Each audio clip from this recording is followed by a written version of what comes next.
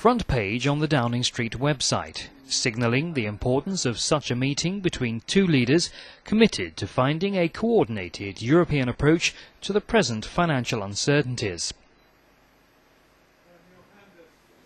This cooperative initiative highlighted again and again at the Downing Street press conference yesterday afternoon. We discussed the steps that must be taken to reform and stabilise the international financial system, prevent the spread of financial crisis, especially in Eastern Europe, and the action we must take to support businesses and families in both our countries throughout this difficult period. Our discussion of the reforms in the international financial system, which will be a subject at the November 15th meeting of international leaders, include reform of the International Monetary Fund, globally accepted standards of supervision and transparency, where Chancellor Merkel has taken the lead, and cross-border cooperation at times of crisis. We discussed how we must prevent contagion over the next few days to middle-income countries, including in Eastern Europe. It's vital that the International Monetary Fund plays a central role in supporting these economies. We have both agreed to support a new facility for the International Monetary Fund, which would draw on additional resources of countries with substantial reserves.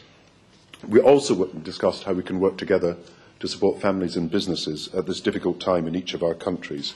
We must continue to encourage banks to lend.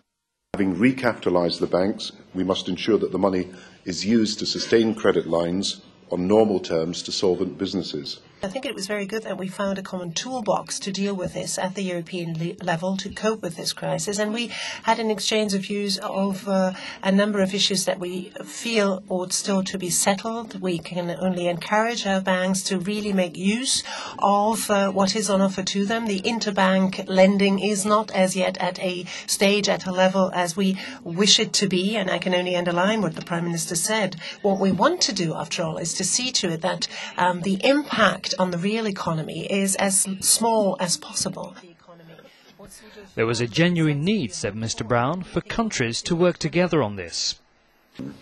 I think what both Chancellor Merkel and I are saying is that you will need comprehensive action, not just nationally but internationally, to deal with our problems. Interest rate decisions are a matter for the Bank of England, and in Angela's case, a matter for the European Central Bank, and it's for them to make the decisions.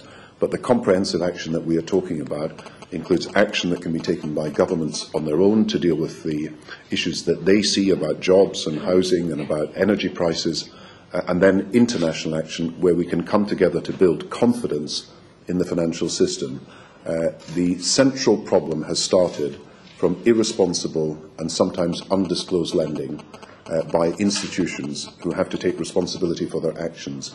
We have now to show that the financial system is being cleaned up in such a way that people can have confidence in it. Their talks come 2 weeks ahead of an emergency global economic summit in Washington.